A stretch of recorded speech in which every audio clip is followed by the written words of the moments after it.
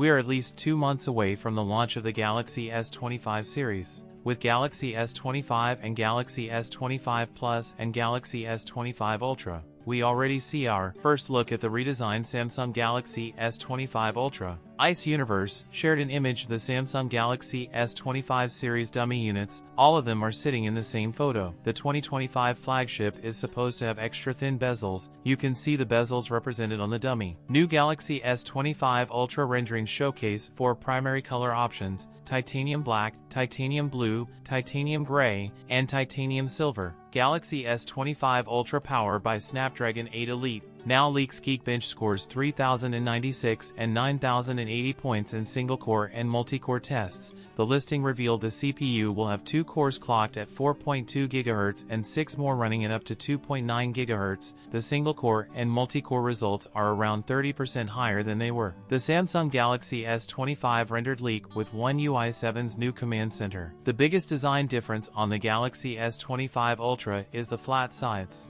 On the Galaxy S24 Ultra, the top and bottom were flat, with the sides slightly rounded. Now, with the Galaxy S25 Ultra, all 4 sides are flat. Copying the Pixel 9 Pro XL design, Samsung's Galaxy S25 Ultra will also be lighter than its predecessor, at just 219 grams. The Samsung S25 Ultra has been certified by the China Quality Center and is defined as a satellite mobile terminal that may support satellite communication. The Galaxy S25 Ultra will sport a 50-megapixel ISOCELL JN3 sensor for the ultrawide, a 200-megapixel H2 primary camera, and a 10-megapixel IMX754 sensor for the 3x telephoto camera. Samsung is sticking with a 5x telephoto sensor, which will be a 50-megapixel IMX584. Expect a slight upgrade in camera quality. According to prolific Chinese leakster Ice Universe, the Galaxy S25 Ultra will have 16 GB of RAM on board. The battery capacity for Samsung's upcoming Galaxy S25 Ultra has been leaked, and it's not good news if you've been optimistic and hoping for a bump compared to the S24 Ultras. The S25 Ultra's battery will be exactly the same as the S24 Ultra's battery at 5,000 mAh.